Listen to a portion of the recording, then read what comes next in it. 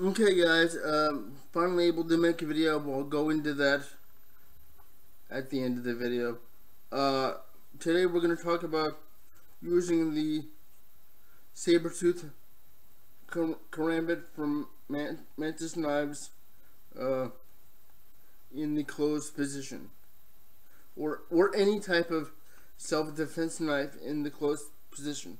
Now, to me, any type of self-defense knife should have the option to be used closed for non-lethal purposes, because you don't necessarily want to go straight to lethal for legal reasons. You want to go, well, Your Honor, I tried hitting him over the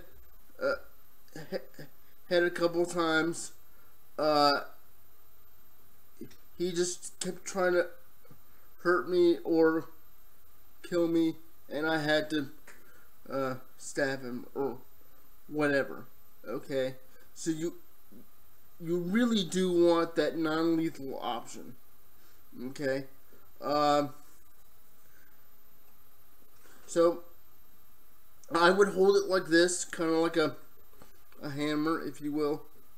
From here, I can strike the hand if they grab me or the chair, really. Certainly, if they throw a punch, I can block it that way and strike. Okay. Okay, it kind of works with the knife hand block. Okay, so let me get into frame here so you guys can see. It kind of works that way with it in my hand, so that's a plus. Certainly, if I use an inside block with it, something's coming in, I'm hammering it down with this here, okay? And upwards, the only way I would do that, and I can come in closer for this one, is I would put this up, throwing that upward block, and they would come down on that, and that would hurt, because they would be coming down on me with force. I would throw that block, and they would be coming down on that. That would hurt. Okay? That's how I would use this with my blocks. Now, striking, obviously, it would work with the ridge hand motion. Okay, or maybe a more modified hammer fist. Okay, to the side. Obviously, with the hammer fist strike, it magnifies that. Okay. Punching, that's out there. I could obviously wave that open on them, and if I had to, go to town. So, I have been carrying this as my carry defensive tool, and that's how I envision using this for self-defense, non-lethally if I had to. So hope you all enjoyed it. If you guys want me to do a blade open video, I will. Let me know. But so many people have done defensive or martial art blade videos that, you know, I'd be stating the obvious. So if you really want it, just let me know and I'll do it.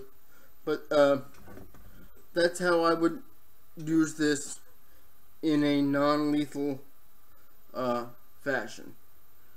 The way I was taught, at least. So I hope you all enjoyed it. Yeah, guys, I caught something at the dojang last week, and I woke up. I woke up with some sort of flu, so that accounts for the lack of videos. It's an occupational hazard. You catch stuff all the time because people don't stay home when they're sick from class, sadly, and they really should. It's really part of the reason I wish I was paid. um, but really, so that's why there hasn't been a video. But I really wanted to put the a video with this out there because I was playing with it, and that's what I came up with so far. Anyway, a myriad of things you could do with that type of thing. Okay, but it does carry well. I will tell you that, as long as you have cargo pants. 99% of the time, that's what I'm wearing. At least when I go out, when I'm home, it's sweatpants for comfort reasons. If you want more with that, let me know. Things coming up.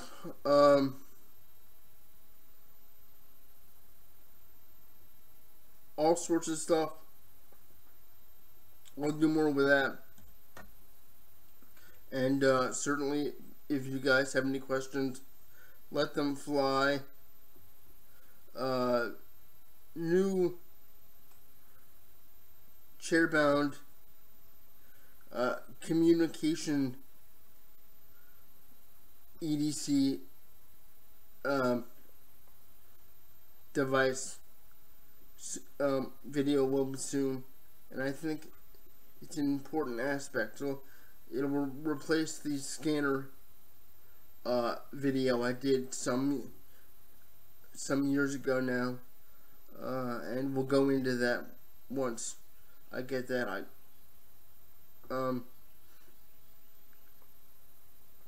got that with the last of my birthday money, and it should be a lot of fun, both as a stay-at-home hobby for someone like me, and a self-defense in another aspect, preparedness way.